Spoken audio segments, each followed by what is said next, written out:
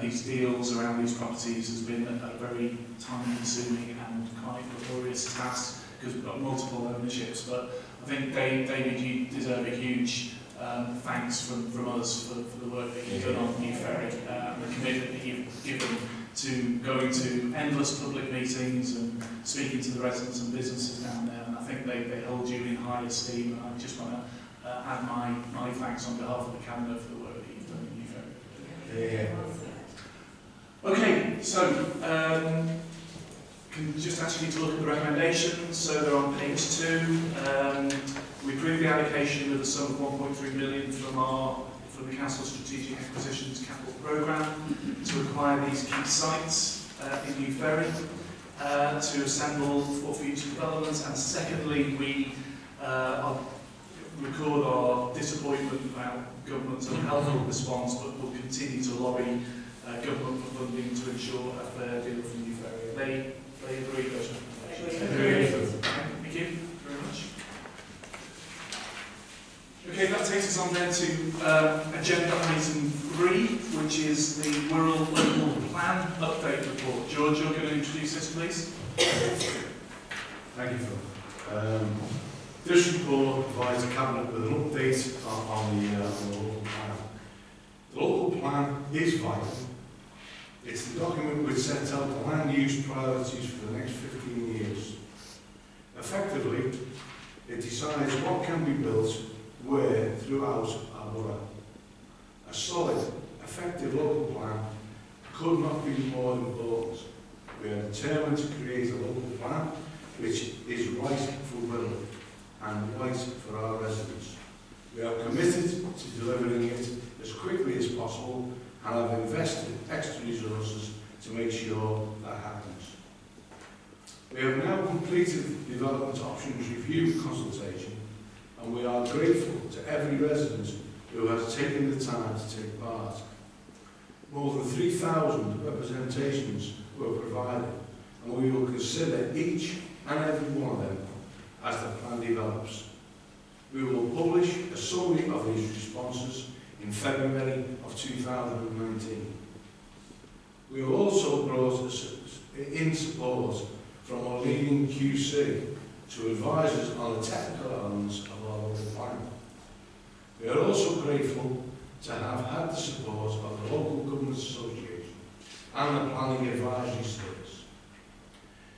The next few months will see a number of technical studies being required, and in this report I am recommending that the scheme of delegation of executive functions is amended to delegate authority to the Director of Economic and Housing Growth in consultation with me as the Cabinet member. Decisions relating to the approval and publication of the evidence base and associated technical reports. This will enable us to move forward at pace. All policy decisions will remain as they are now with members. As Cabinet is aware, Government has just closed their consultation on the household projections, which were published in September of 2018. Council's position is that we want to use these figures in relation to our local plan. We know these latest, in our view, more accurate figures will protect much more of our precious greenbelt land. We have formally submitted our views on this to the Government, which are available on our website. We are expecting the outcome of the consultation in January of 2019. Thank you, Phillip. Okay, thanks. Thank you, George. Just to add to what you said, and just to kind of reiterate, so we are committed to sticking to the timetable that we've agreed on the local plan, and as you say, George, we've secured additional staffing resources to ensure that we deliver on that timetable.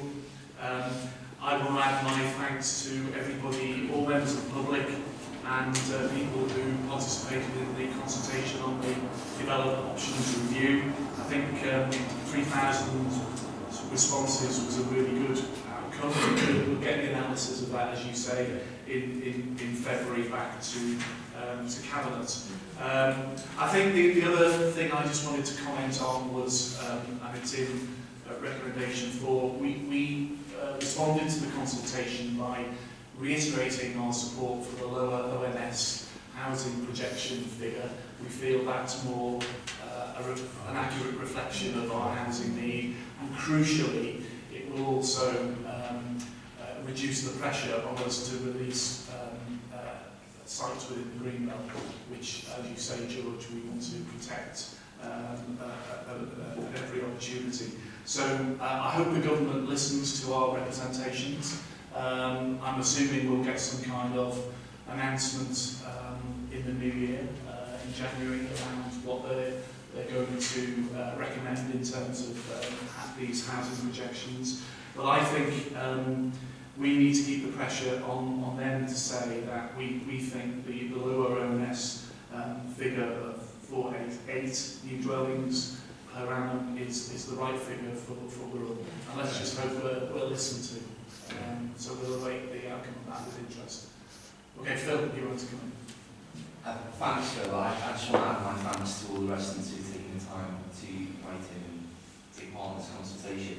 It's really important that Westminster and Secretary of State know that we care deeply about what we've got in the world, and we won't see it taken off us without a fight. I just want to reflect for a moment when the local plan was first put forward, there was a veneer of evidence around those targets that the government enforced upon the council. But since that time, the ONS has been very clear in its recommendation to the actual housing growth in the world. It's dropped significantly. As you stated, per year now, if we follow ONS figures, we'd only be required to grow 488 per year. That would require some release of Greenbelt, but a very small amount compared to that which the government is now demanding. I think if the government does not allow us to follow ONS figures, it will show this entire thing to be the political scam that it actually is. And I just want to say right now that they have to follow ONS figures. If they don't, then shame to them. What's a shame to them? And the people will know exactly what we're up to. Thank you. Okay, Bernie? I'm just going to echo some of what Phil's just said. I think both the reports that we've had today shows the government are working directly against what we're trying to achieve for the people of Wirral, and they're both blatantly obvious that this government is not there to defend the people of Wirral or defend what it is, what we need, and if anything, is working against what we're trying to achieve. I think that somebody should point out to the government that they're out to look after the needs of everybody in the UK, not just people in London, but people that they choose to look after. But the ONS figures are clear. The 488 figure is a much easier, better figure for us for our housing projections, and as well as that, to protect the Greenbelt here in Wirral. And it's the same as the new Ferry argument. You know, they need to listen to the people of Wirral, and they need to do what's best for the people of Wirral, and take our views into account. Okay, good. Okay. Paul? Yeah. Thanks, Charlie. I just want to echo what colleagues have said with regards to the Greenbelt and the lower ONS figures. But I also want to comment on the landowners as well, so especially of the brownfield sites. We can have those lower ONS figures, but unless Peel come out and actually start to build the properties that they promised the people of Wirral in the past, then that lower figure will still mean that we'll have to build extensively in the Greenbelt, because they are set on some of the largest blocks of land across Wirral.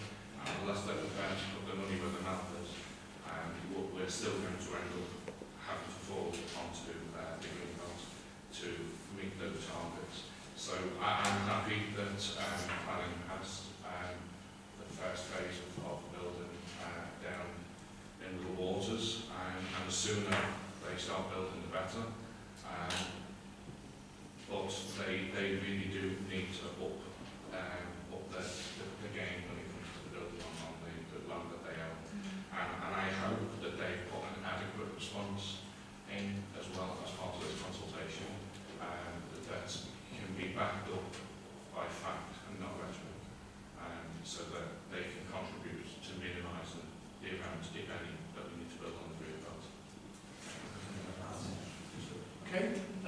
I think on that last point, our policy has always been brownfield first. I think that remains the policy, and I think, you know, George, as the Cabinet Member for Housing, has written to all owners of brownfield sites with planning permissions to say, you know, get on and build those houses that you've got planning permission for, and obviously, you know, Peel fall into that category.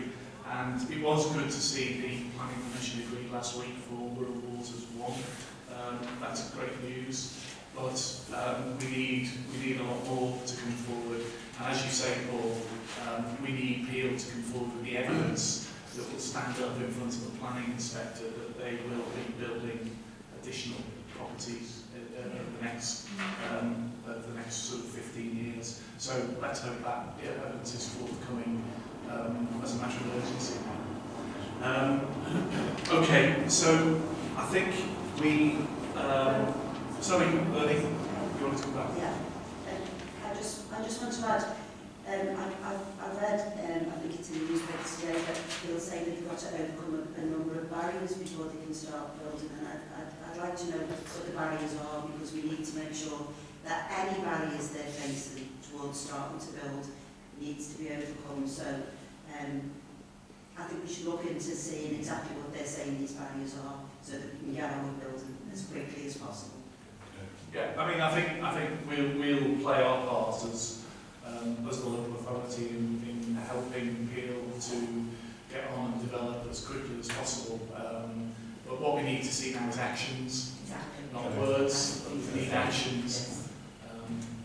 Yeah, so it's Churchill who used to sign all these memos to say action this day, and I think that's the thing that we need from Peel.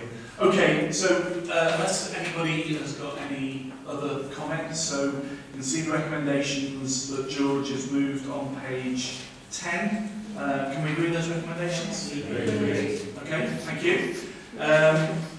Right, I've not been informed of any other business. It just remains for me to wish everybody a very happy Christmas and successful New Year. And can I thank, particularly can I thank the officers for the excellent support that they've given us during the last 12 months.